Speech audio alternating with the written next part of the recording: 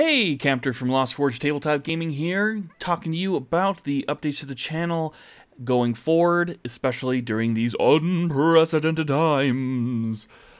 The main thing I wanted to talk about first was Tarcadia Rising and the Pathfinder group. When things started to kind of heat up in March, we were planning on completing the Tarcadia Rising Chronomist Isle arc. Unfortunately, there were several factors that caused us to abruptly stop halfway through the conclusion. The first one was obviously the C virus from Resident Evil. The second was Cameron's wife gave birth to a lovely daughter around the same time, and he wanted to take care of his family, which is totally understandable. Life comes first, and he had to sit out. So the last couple of episodes, he was sitting out due to preparing for the child arriving, and we haven't been able to finish that series. That being said, I don't think we will be able to end that storyline with all things considered, and what I'm going to do to make up for that is a recap of everything in what I'm dubbing Season 1. Season 1 is the original stream videos with everybody at the table, the live stream aspect, all the way up until the end of Chronomist Isle. And a lot of things have changed between when we started the series and where we wanted to take it due to experimentation and seeing what worked and what didn't, and how we were constantly dealing with problems recording and audio and all that fun stuff. So we are kind of revamping the first season and doing a recap.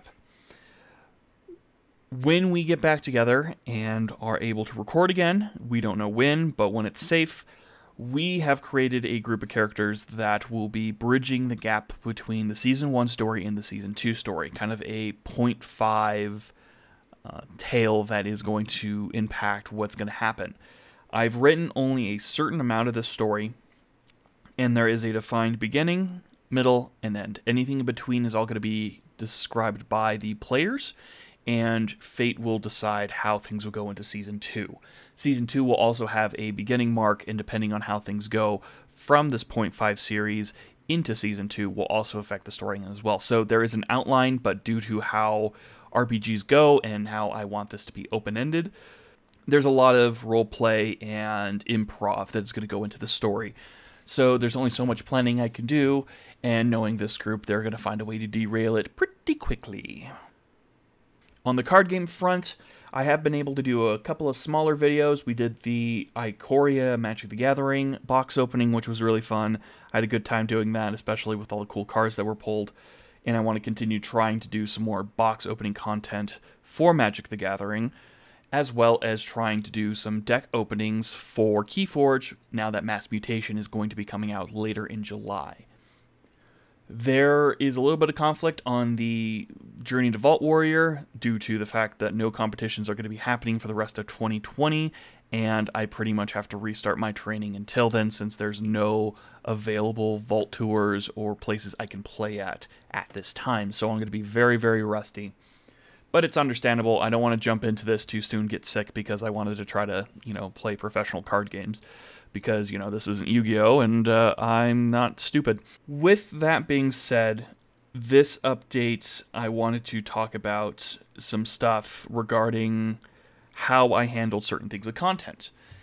In the past, I've been very shy about what I did in the game industry and who I worked for, and that resulted in how I managed certain content. Mainly, you noticed I favored Pathfinder over Dungeons & Dragons, along with not talking about Magic the Gathering very often. I referenced it, but I never did a direct video about it. That was because of contracts and who I worked for. When my studio closed down in October, I had to sign a lot of non-disclosure agreements and compete clause that prevented me from talking about anything I knew about Magic at the time, which was nothing. I didn't hear anything that was coming out besides what average players did. I didn't get any insight. I didn't get any advantage, anything like that. But due to how my company was owned by Hasbro, I still had to obey by those rules. So until December, I am under a contract where I cannot compete in events, or else I could be liable for all sorts of claims. So once that contract ends in December and how the world shakes out, I'm going to try to cover Magic the Gathering in a more competitive sense and do kind of the same thing with Magic that I did with Keyforge and make more of a vlog style series, playing, trying to improve and work towards competitive play. And I'm taking inspiration from some YouTube channels that I can't remember the name of. It just popped up, but it was like a series of vlogs based on competing in a Yu-Gi-Oh! States championship with only cards he bought through purchasing. He couldn't buy any single cards.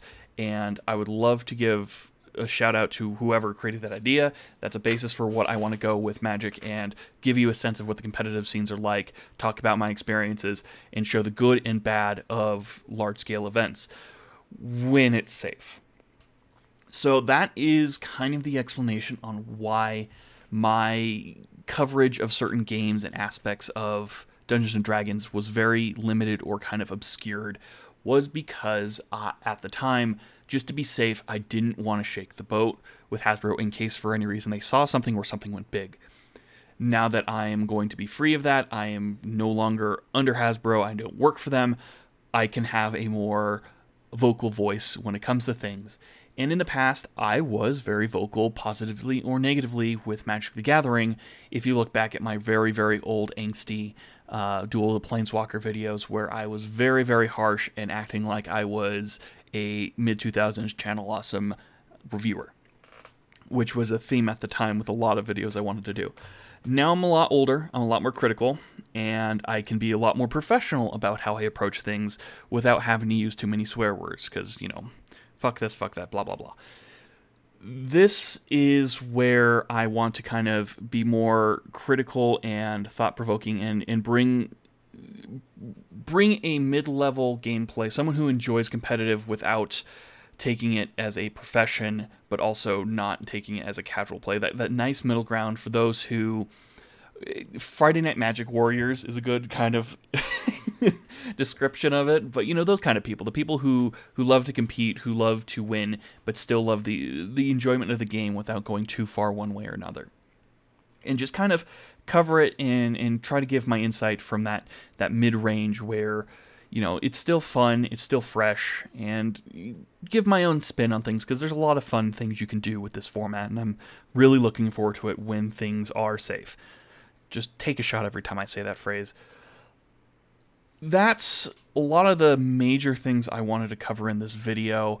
It's a little bit harder to find interactions with people. I wanted to do a lot more in-person board gaming. I just set up, before all this happened, a more interesting view for the board game area we record in. I was going to start putting soundproofing in, all that stuff, but now that is not the case.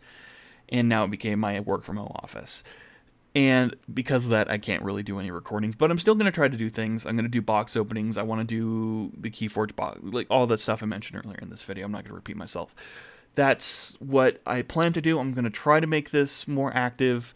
And if you have any suggestions on what you would like to see, please let me know. I'm very flexible. I have a lot of games that in my backlog that I want to cover.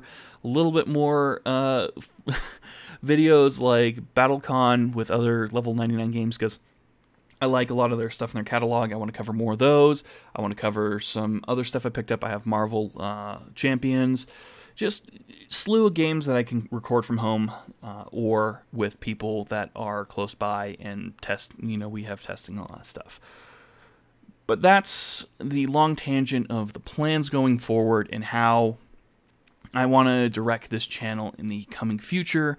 So please just stick with us. You know, you don't have to unsubscribe if we're not putting out any videos. It doesn't hurt just to stay subscribed. I'm not going to be like, share with 10 of your friends and ring that bell, and the great guru dog will give you peace for 10 years.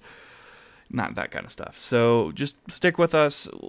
We're all dealing with a weird time here, and I appreciate your patience and support through the past year. It has been awesome. We've done a lot of cool things, and I hope to do more cool things in the future with y'all. This has been Captor from Lost Forge Tabletop Gaming. Stay safe out there, and we hope to see you in the next video, whenever that may be. Take care.